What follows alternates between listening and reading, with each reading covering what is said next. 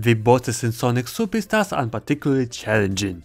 The main difficulty lies is how to avoid closing the game after waiting for a few hours for a chance to hit another Эггман robot. The final bosses for the classic storyline and Tрип are more difficult than the previous one, making them an impossible mission due to their spam attacks. The developers have taken care of these players' asses, as every bosses can be defeated with the help of the Chaos Emeralds. However, the final boss fight can skip to another Tрип, because it is in a separate location that cannot be missed with a red emerald.